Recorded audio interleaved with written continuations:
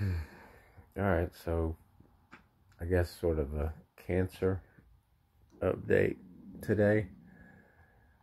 We've known I had cancer for a couple years now.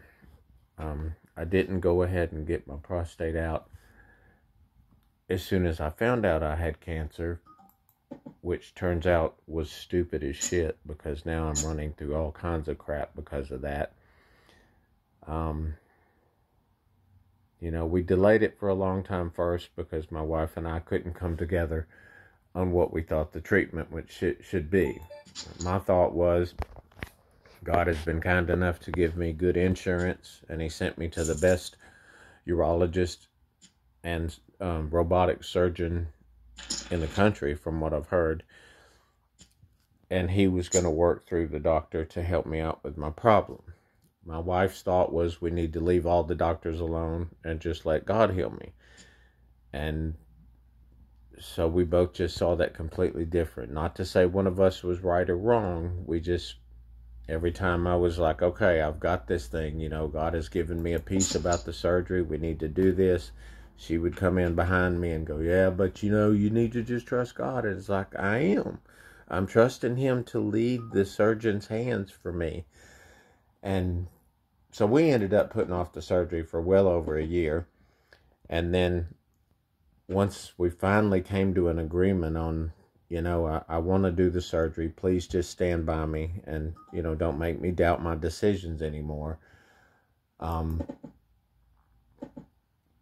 it had just been put off so long that my body started retaining water from not being able to, finish peeing the whole way, which is kind of what happens when you get an enlarged prostate.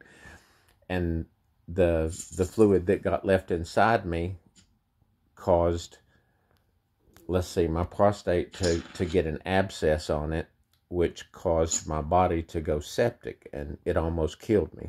I had to go to the emergency room and get emergency surgery to get that scraped off, or else I was going to die. And so then we go see, I'm like, okay, well, there's the sign I was looking for. It says, get the prostate out of you.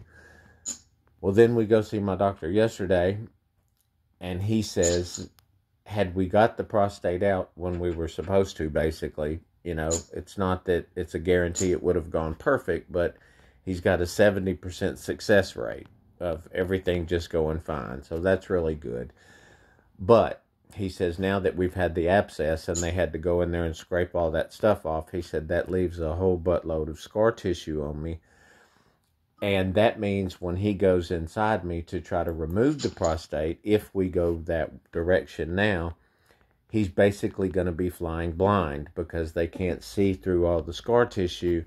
He said there's a really good chance I could end up with a rectal tear and some other problems where for the rest of my life, I wouldn't be able to control my bladder at all, or whatever it is that your fecal matter sits in. So he said I would have a bag on me that I would be peeing in, and a bag on me that I would be shitting in. So I basically would be peeing and shitting on myself for the rest of my life.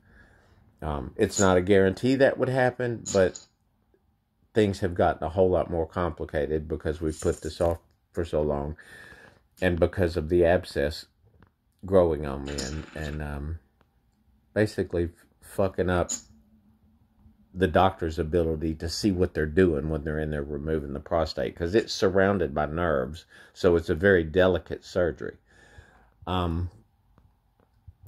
So I don't know what the hell we're going to do now. We're going to go back and see a radiologist again and see about possibly getting some radiation instead, and just try to keep an eye on my PSA levels, and we're going to get another MRI to see, how the prostate looks.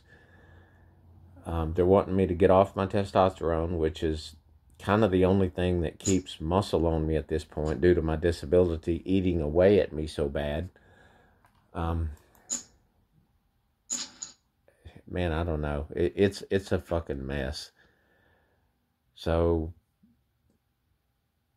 as best I can remember, that's the update. I forget shit all the time, so I probably forgot something, but there we go.